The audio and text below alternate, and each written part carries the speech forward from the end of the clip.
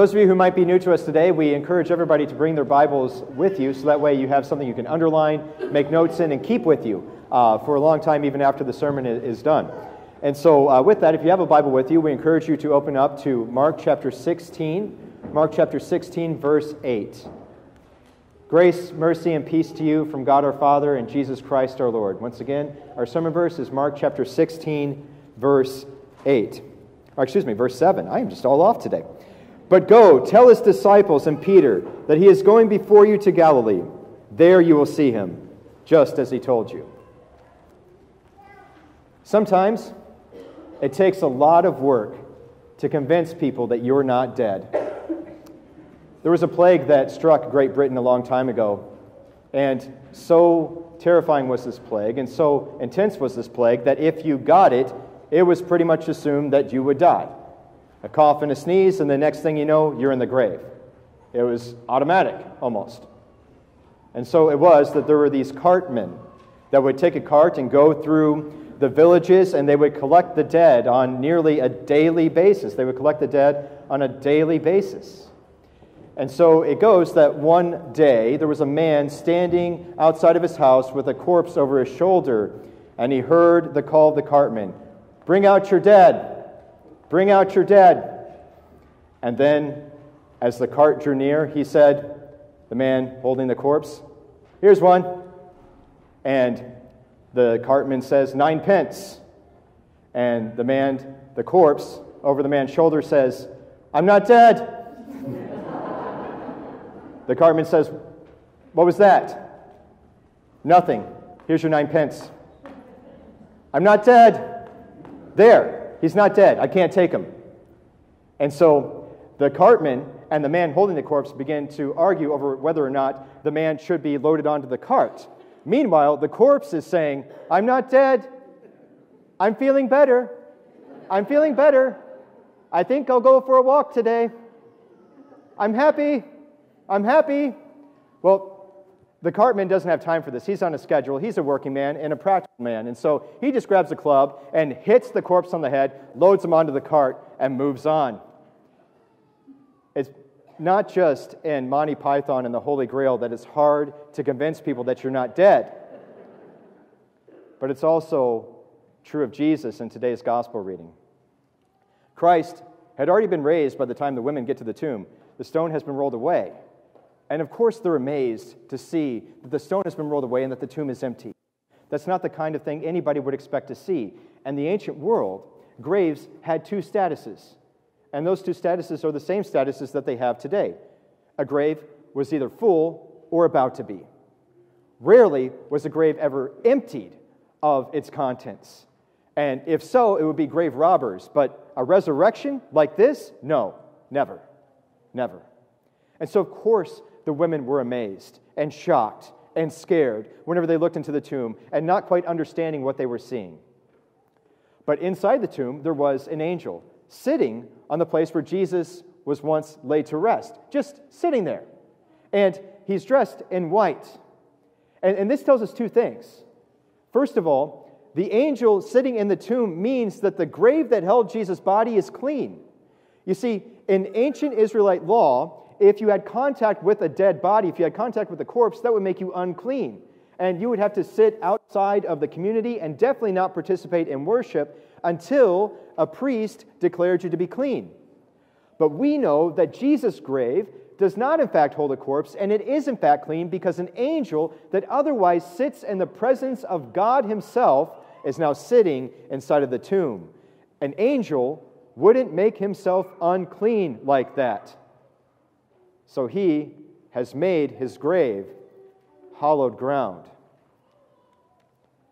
But not only that, the second thing comes from the first point, is that we know that because Christ has been raised from the grave, that he's not going to be ashamed of your grave either.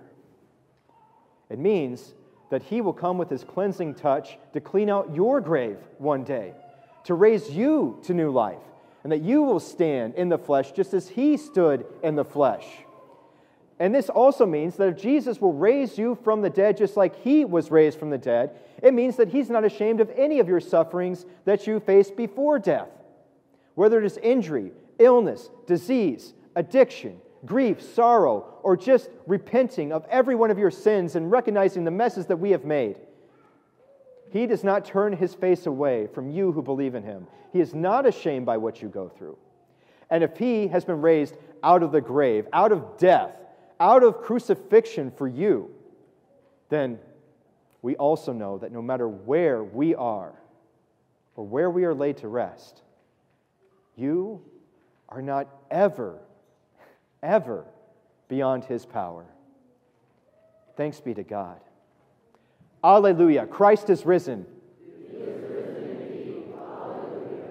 And even though we say this, and we say it often, sometimes it's hard for the joy of this to land in our hearts. It's hard for the veil of death that we see happening in the world time and time again to be lifted from before our eyes, to really get into this and to really see it that Christ has indeed been raised. It's sort of like that time whenever I proposed to my wife. There I was, bending down on one knee, holding up the ring in front of her, and she turns around and does not say, "Oh yes, I love you. Thank you for asking. Of course I'll take you to be my husband, my handsome man." No, she doesn't say that. No, she doesn't do that at all. I'm down there, just kind of put myself out on one knee, holding up the ring, and she's like, "Are you serious? Are you serious? Are you serious?"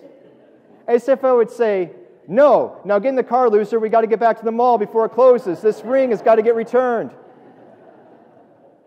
Another grave would have been filled that day. Right? Yeah, right. It's been nearly 2,000 years since Christ has been raised from the dead, and yet the joy land in our hearts. We let the way of the world dominate our beliefs, so much so that there are those who call themselves Christians but don't believe that Jesus rose from the dead. There are those that call themselves Christians but don't believe that Jesus actually, in His body, rose from the dead. There are those who you ask, as a Christian, "What is your hope?" And they would simply tell you that my soul will go to heaven when I die. But that's not what the Scriptures say. No. The Scriptures tell us that because Christ rose from the dead, we will rise also. The Scriptures also tell us that because Christ rose from the dead, the entire world will be made new. We will rise just like Jesus did. And so you heard it from the Apostle Paul in 1 Corinthians 15 in the epistle reading.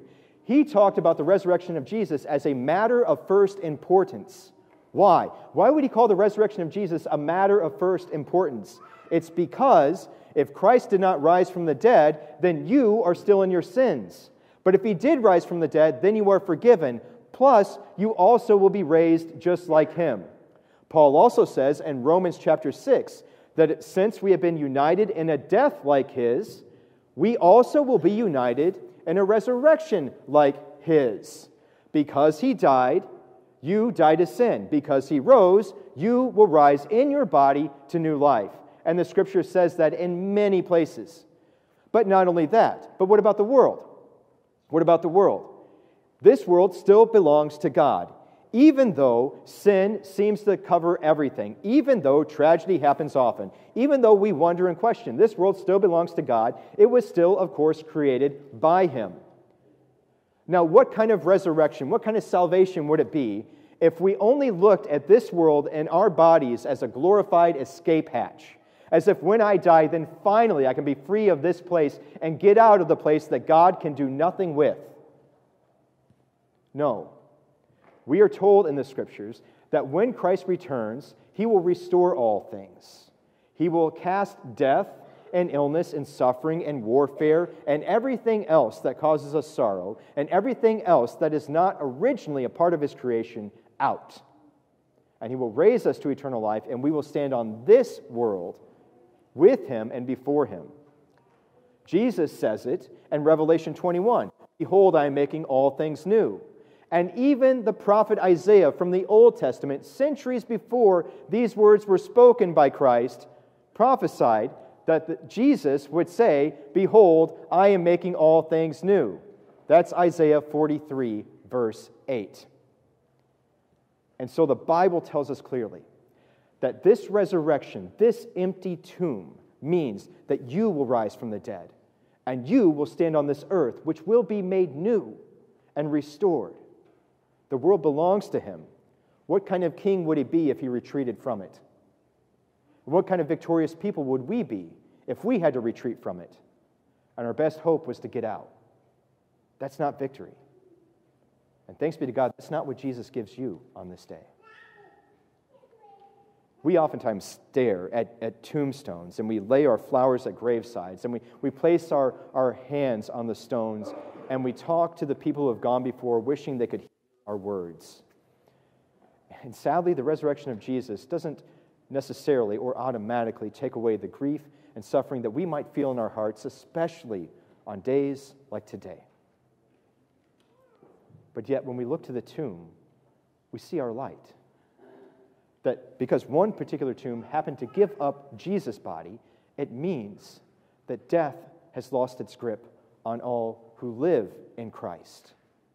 It means that while we also shed our tears and say our words of remembrance and lay our flowers at gravesides, we can also say this, and we should. Death, you don't have much longer. It will not always be like this. One day, it's going to be different because my Lord has been raised and he is my light. Alleluia, Christ is risen. He is risen indeed. Alleluia. And if we struggle still with this idea that Jesus has been raised from the dead, and we come here Sunday after Sunday and we still don't get it, and we wrestle with this one resurrection, how much more will we wrestle with the reality when we are raised from the dead? I imagine that when we are raised from the dead, on that last day when Christ returns and our graves are emptied, and we will stand there, and probably it will take a long time for the joy to settle in. I can imagine two people standing next to each other at the grave, punching one another, saying, "Hey, did you feel that? Oh, you're real too. Now hit me. Okay, I'm real too." If only there could be like a photo booth, like they have whenever you come off the roller coaster. So that way you could see your face whenever you're raised from the grave. You could hold on to that picture for forever if you'd like. It's yours. It'd be free. But the disciples, of course, struggled as well. And as we read through the Gospel of Mark, the rest of this chapter, Mark 16, we find this vein of unbelief that continues to go throughout the rest of the story. Even though Christ has been raised, even though they hear the angel announcement and the women see that the tomb is empty. Look at verse 8. As you get to verse 8, it says this in Mark chapter 16. The women who had seen the angel and saw the tomb was empty and heard the message, verse 8 says, they went out and fled from the tomb, for trembling and astonishment had seized them, and they said nothing to anyone, for they were afraid. But that's fine. Jesus will go and he'll find Mary Magdalene and show himself to her later on in this chapter. And she will believe that he has been raised, and she will go and tell the disciples, and the disciples still won't believe. But that's okay. Jesus will then appear later on in this chapter to two of his disciples as they're walking along the road. And he will reveal that he has been raised from the dead. And they'll believe. And then they'll go and tell the rest of the disciples. And the disciples still won't believe.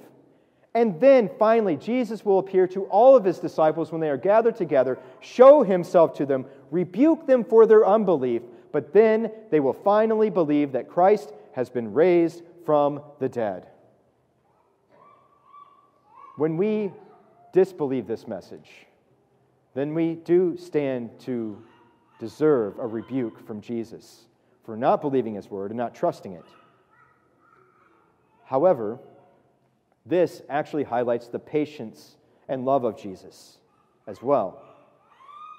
He could have just been raised from the tomb to new life and gone up to heaven. He doesn't need you to believe in him in order for him to be Lord. He doesn't need you to believe in him in order for him to be Lord. He is Lord. We can do nothing about that to change that one way or the other.